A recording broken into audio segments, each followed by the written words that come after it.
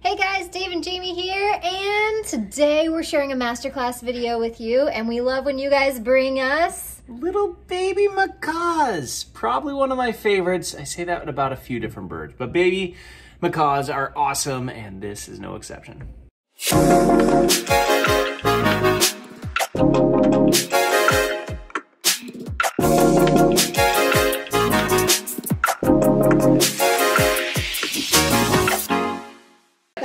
We booked this class before we even had her. Oh, that's We've awesome. only had her for 30 days. oh my god. Yeah.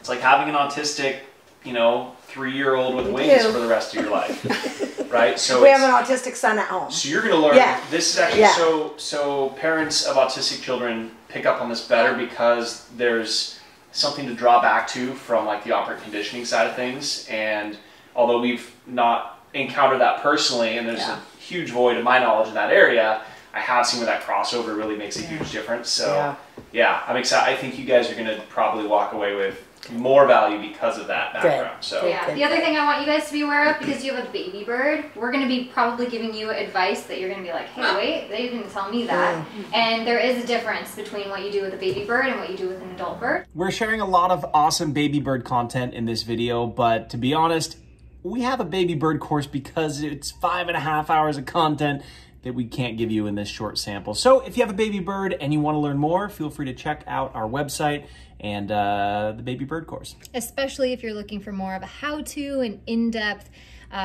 instructions on all the different sort of things that go into raising a baby bird. And how to do it right and wrong. So with an adult bird who is definitely not acting like a baby, we use strictly permission-based training. That means like, hey, do you want to step up? And if the answer is no, let's figure out why not, and let's solve that problem.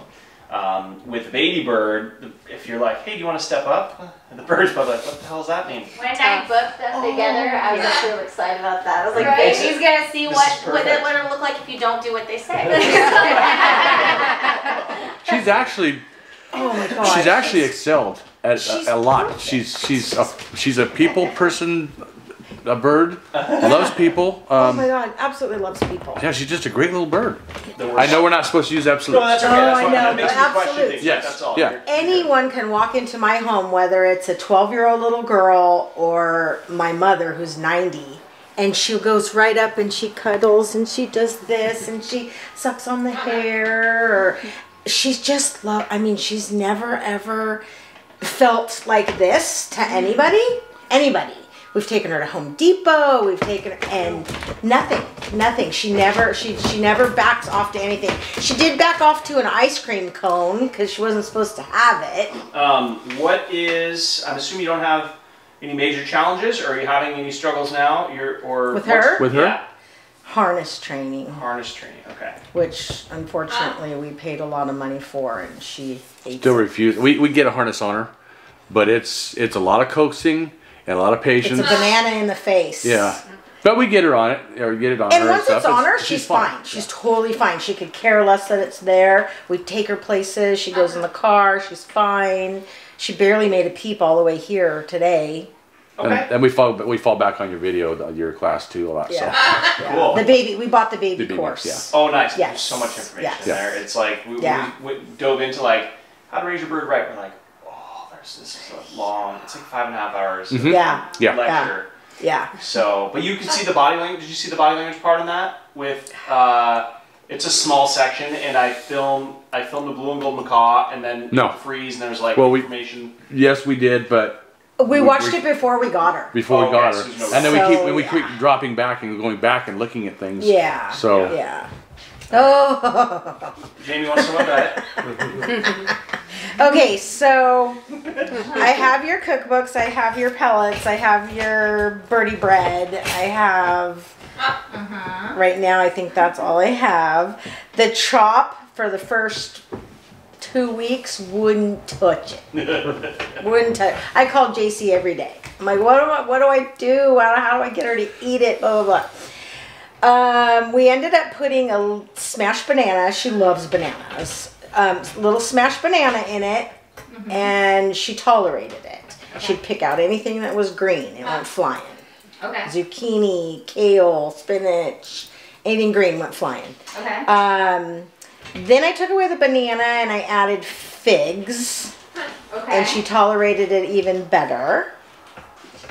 And then but she still wasn't like really eating it. She wasn't. And you were weighing her? Yeah. Yeah, we have the chart. Which, that's another thing I want to talk about is her weight.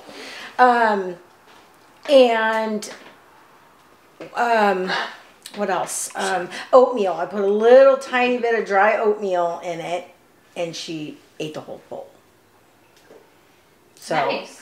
So now I kind of switch it up. I'll put banana one day, I'll put fig one day, I'll put a little oatmeal one day, kind of switch it up every day.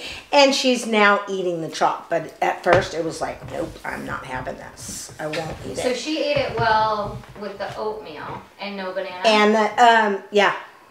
So you should only do that. So just do the oatmeal? Yeah, because banana is just high sugar. Yeah. So you don't want to. Oh, we can tell when we give her banana how hyper she gets. Oh my Lord. So if she did it well on seasonal feeding with oats, stick to that. Because adding banana is just great. Okay, and he was worried about the oatmeal, and I'm like, I don't think the oatmeal. It makes her face look dirty. It's better than the banana. I have an issue with her dirty face. Okay, what about the figs? Are the figs way too high in sugar too? Yeah, we want to kind of avoid fruit if we can. So if she's consistent with seasonal feeding and oats, stick to that, and then slowly weaning off it. Okay, okay.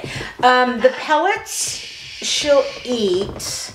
JC sent a big bag of that cereal looking colorful, like in fact I have some of it. Yeah, I think it's the poop blend. Yeah, I think it's I left it at the house. It's okay, I know what it No, I didn't. smells like. It's that stuff. Yeah, super. Okay. She loves that with something? With your pellets. You mix it or he mix it? I did. You did, okay. She loves the orange and the purple. She won't really eat the red or the green. No, the dog's like that. She picks them out and drops them on the and throws them, and the dog eats them. Something we find really common among baby bird owners is speaking in absolutes, and they heard you talk about it a lot in this video. Yeah, if you ever find yourself saying, I love this, or my bird loves this, or hates this, you've got to question that, and we go in depth about it, but that's a common problem we see a lot. And start to question that voice that tells you an absolute, like, because we can say with, our kids, like our daughter loves gymnastics right now. A year from now, she might hate it, right? So if a year from now I'm like, we're going to gymnastics, you love it, she might have decided a week earlier that she hates it now. So if I'm still operating in that zone of like, no, you love this, obviously with a kid, that's not going to go well. And you can imagine the bird who can't communicate that as clearly, how that could get you in a downhill spiral. Yeah, the other thing I think that you guys should be really careful of that I keep hearing is routine. You guys seem a little like you fall into routines really easily. Totally. And so to hear that she hates going back in the cage and you've developed this routine of the cleaning and stuff, all you're saying, that entire cleaning routine is, you're going back in soon. Yeah. It's coming. She's the one that starts the wrestling, not me. This illustration here, have you guys heard of that Maslow's hierarchy of needs? So it's a human psychology that basically is building on foundations for humans, and at the top is like, you've reached ultimate happiness, right? So for the last year and a half, 2 years, I've wanted to figure out what is a bird's hierarchy of needs. And what I discovered is that it's a pyramid with two parts. The bottom part... Oh, I bet you wanted to hear the end of that clip, but we saved that for the people that attend classes or do consults with us. It was the pyramid talk, and not that kind of pyramid talk, but... Ooh, yeah. So if you want to know more about Amway, no, wrong pyramid. Wrong pyramid. We're not telling. And the only way we can set ourselves up for success is to think ahead. How can I be set up for success? And then say, okay, has my bird already eaten? If so, does my bird do better or worse training after a meal? I would say 10% of them do better after a meal, but the majority is 90% of them do better before breakfast. And you want to make sure you've got the bird's favorite treat. It's not about how hungry we can make the bird. It's about how high of a value can we have for the bird's treat, because it never gets it anywhere else, and it has to earn it. So that's why I said when I put the bird in the cage, they get 2 or 3 pine nuts, and I'll drop a few more in the dish. I want them to really look forward to going into the cage. And I treat that as a trick because I want to see more of it. So that's kind of the overview of like, if a year from now you're like, gosh, I can't figure out this problem, think back to that pyramid And you'll solve most of your bird's problems by like refocusing on that later. You'll be able to troubleshoot it. So that all makes sense? It's kind of a broader issue, but it's something that we've been playing with a lot. So we asked these guys, what does the harness look like? Because one of their goals was harness training. So we said, what does it look like? Where are you at? I'm not showing it for a reason. And we decided to work with their bird to just kind of show them an intro to harness training. If you want more in depth, again, we cover this in our baby bird course and talk about how to train baby birds to accept the harness. And we just kind of wanted to give them a taste of how to get started versus what they were doing, which was just diving in, putting on the bird and being like, hey. I want to add something to that too, because they were like, yeah, we paid a lot of extra money to have this bird harness trained. Okay, so let's be real, harness training a baby bird, you put the harness on it.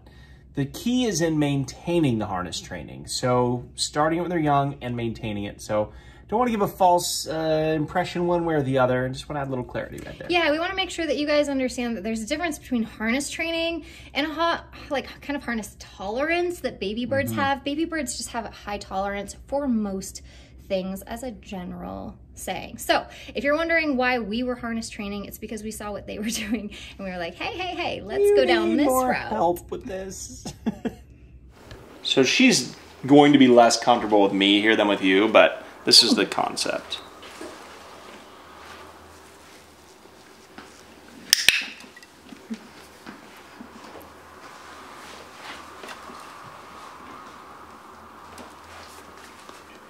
Don't go anywhere yet. We like you. We do. See how much better that already is?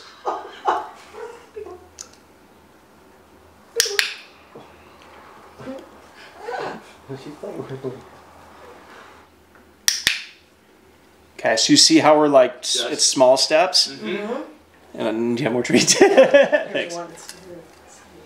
Will you eat the treat instead?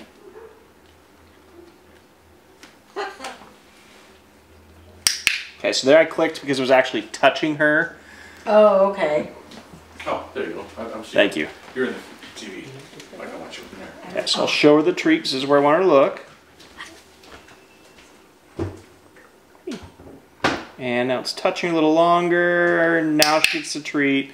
I'm like kind of hiding the treat just briefly to get a little extension out of that behavior. Okay. Hey, I got him here. So there, she's almost got it. Now she's got it. Didn't click because she was getting scared. So you have to really be paying attention to all these little things. Ooh, this might be a good one right there. Good. And you can see how she's intentionally because that's going to happen, right? Yeah. Good job. And then extra reward, you can go back. So try to catch her on your hand. So see how with me, she's like on my hand. Wait, this guy's giving me lots of food, so I think I'm going to stay right here for now. You got my dad? See, Dad? Hey, man. Yeah, so like just how he caught. Yeah, and heel. Her house.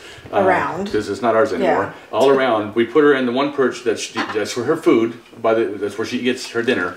But I go sit in my chair. She's always right over there, but she does the same thing. She always wants to go to the shoulder. And I tend to keep getting up and putting her back. I don't give her treats because I don't want her thinking that that's, you know, I can fly over here and I'm going to take her back when I get a treat. I'd rather her get a treat for staying on the perch itself. We tried. Yes, so, we did. And then again, I remind myself that she's still an infant, so it's... Could you see some of the body language things that we were paying attention to work on the harness stuff? So there's quite a bit of translation there, other than because two reasons. One, because of her species, it doesn't escalate as quickly. A big part of it's her age. But if she was 20, it'd be more along the lines of what you're getting from Shiloh, like as far as the speed. So right now we've got this huge grace period. And every day, let's say you lose 0.5% of her tolerance, pretty soon you get down to whatever you've trained. And you don't have like the grace period of being able to make bigger mistakes, which is what you saw with me. It was like, nope, I warned you for 3.2 seconds to leave me alone. You're here 3.21 and you're done. Right? So yeah, you need to get your handling on point too, because you just rewarded for bad handling. Oh, so he just gave her a kiss. Actually, that was a default. It's praise, it's tension, it's reinforcement. So it's plus R, plus R. You're probably right about, I would guess, like as long as you aren't Yeah, that's why with you it's so ingrained, because every time you catch her, you're like, hey Bubs, oh Bub, oh, good girl, good girl, praise attention, praise attention, praise attention. You're also saying good the entire time, so it's technically click, click, click. There we go. But that's going to take a while for her to be okay with holding both of them, or is she not going to want me to hold both of them at all? It just needs to be a slower progression, because I think you're just trying to jump right into it, kind of like the harness. So it's going to be the same thing where right now she only lasts about a second. So it's a click and immediate go back down. And then next time it's a second and a half and a go back down. Does that kind of make sense? So I'm going to try some. Can I have you stand in the corner, please? Yep, right there's perfect.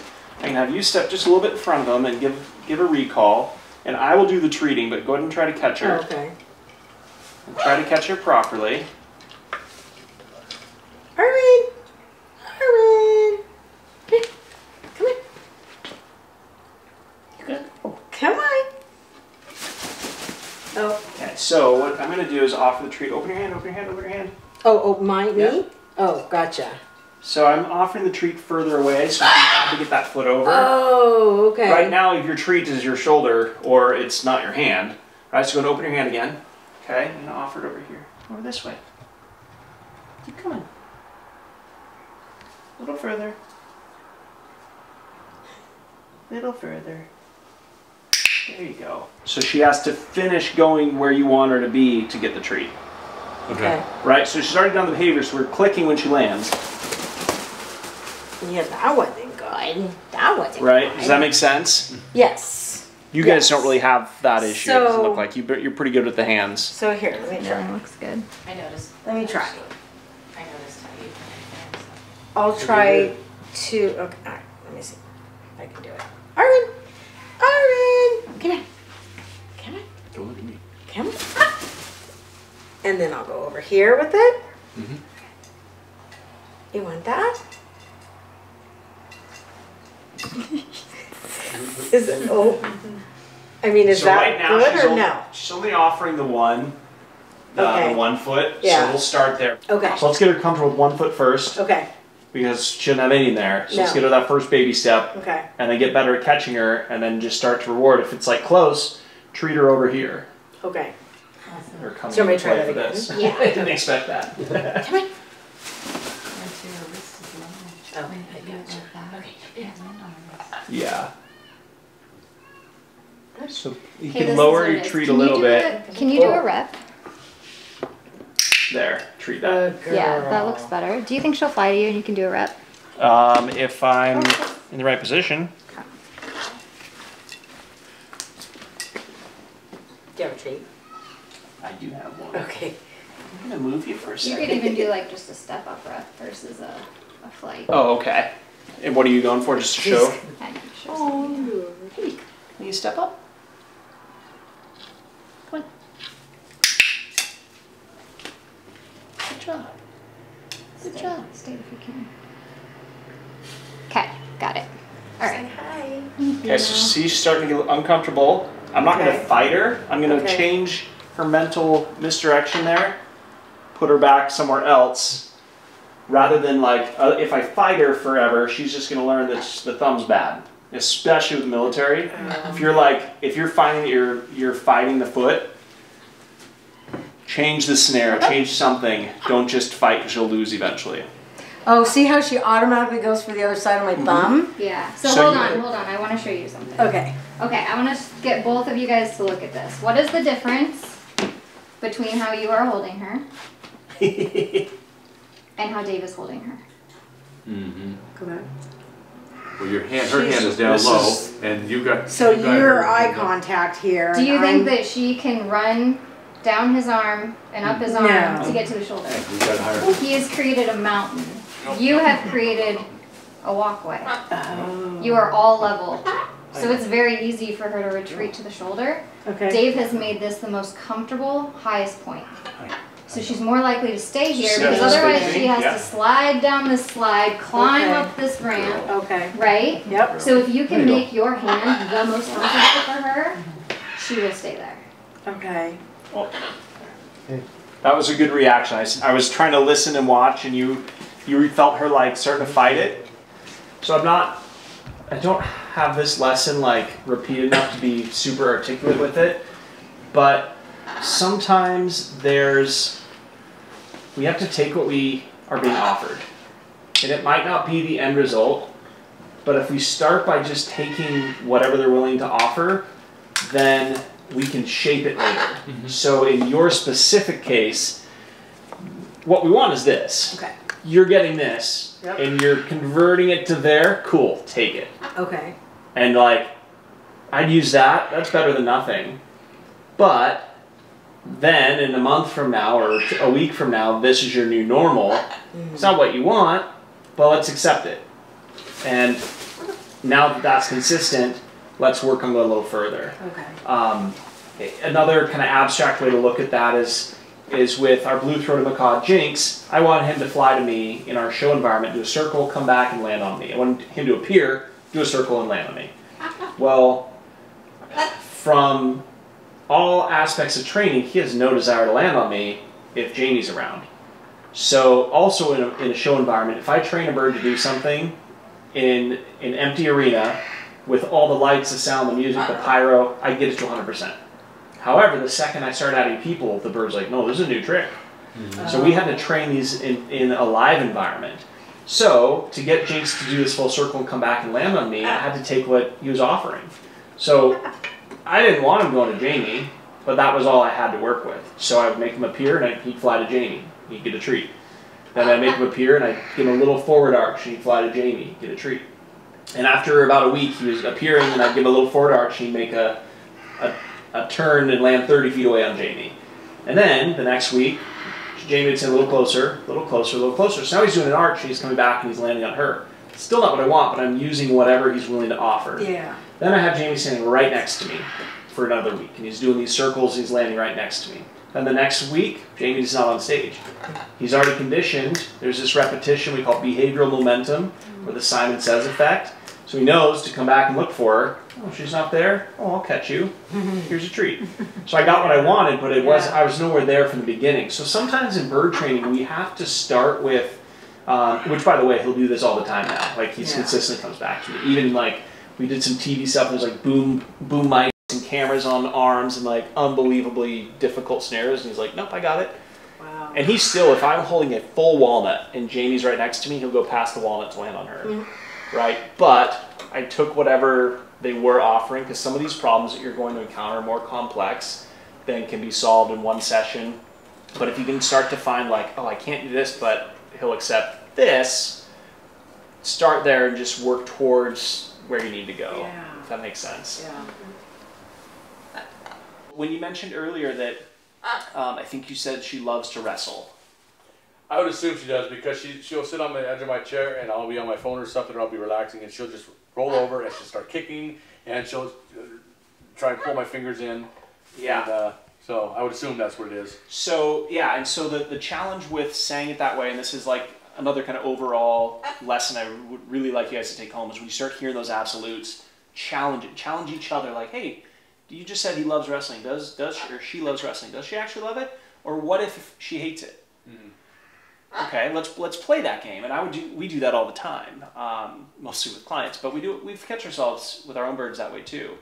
And so right now, wrestling might seem like a young, playful, fun thing. It could turn into a heightened aggressive, a heightened hormonal. It'll be heightened, I believe. And if it's reinforced now, it's likely to continue in the future. So if you're operating in the space of like, oh, but she loves it, now you're going to feel guilty if you don't do it. Yeah.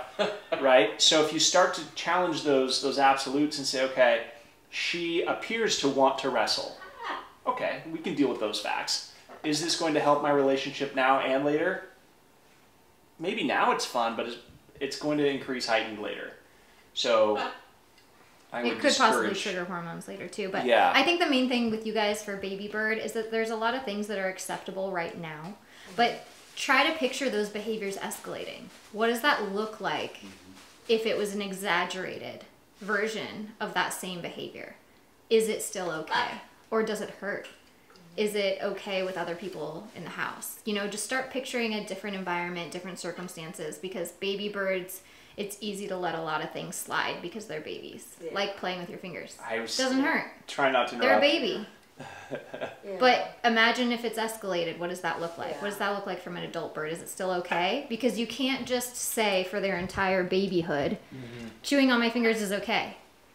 The second it hurts, not okay. Yeah. But you've said for months it's okay. Yeah. That's very confusing to them. So really you got to think with baby birds, okay, this is cute, doesn't hurt.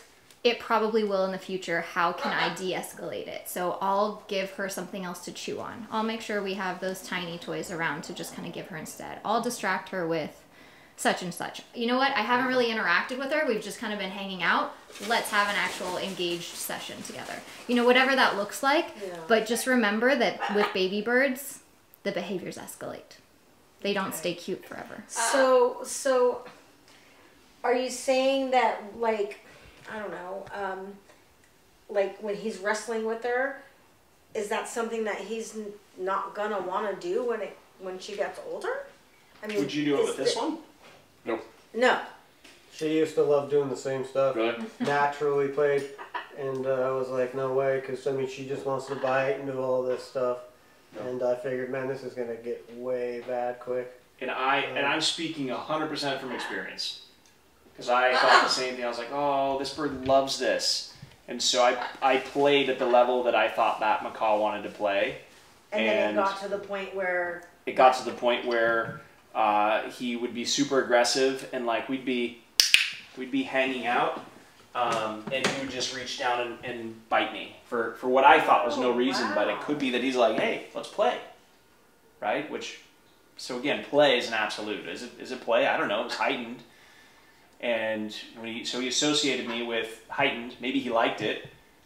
I think he liked it because he kept trying to instigate it. Sorry. Yeah, because she'll nip. She'll... Hi, Bob. No, we didn't do it right. We didn't do it right. You guys are going to have that as homework for a while. They get plenty of time. She does that. She flies Here, I'll do this. from corner to corner a lot. So. Okay, so hopefully we did not leave this baby bird's owners feeling too overwhelmed, but I'm pretty sure we did. But if you can take one of the big takeaways from this, that's really hard for me to say. If you can take one of these big takeaways, it is to pick your top 3 things that you need to get done. We all have a list a million miles long of things we want to achieve with our pet parents, and just pick the top 3. That way you can focus on the one, and then the second one, and then the third one, and then once that's done, look at the other million things remaining. And it's like that no matter if you have a baby bird or an adult bird. I think the one thing that we do see in common though with baby bird owners is that they often are like, I'm not really experiencing any issues. My bird's awesome. And we're like, your bird's a baby. That's what Which is a hard pill to swallow when you like, you know, they came here with like, oh, so much enthusiasm and passion and excitement, and I love that, but I want to keep that, and I need to be realistic and honest with them and say like, hey, yeah, that is because it's a baby. So if you want to keep it, let's make sure we're avoiding the mistakes now so that you have a lifetime of success with your baby bird when it's not a baby. Heck yeah. Check out the baby bird course.